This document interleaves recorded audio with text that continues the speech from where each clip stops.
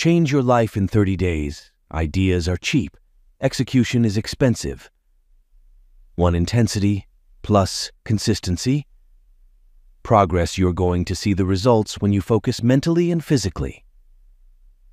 Most people can't keep up the consistency. That's why they never learned anything in their life. These are the main steps of building any skill or habit that will change your life. 1. Learning. 2. Practice. 3. Apply. 4. Consistency. Small things became big things. Progress is a slow process. You are going to see the results fast. Patience is important. Consistency can be applicable in every area of your life. This is how our brain works when we do something repeatedly. Our brain knows and learns accordingly.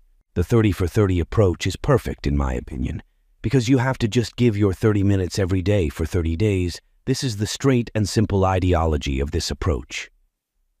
If you simply take out just 30 minutes of your day, you could build a habit that you have always wanted to build. Remember, consistency plays a big role. In this, no just doing it for a few days. You have to do it straight for 30 days.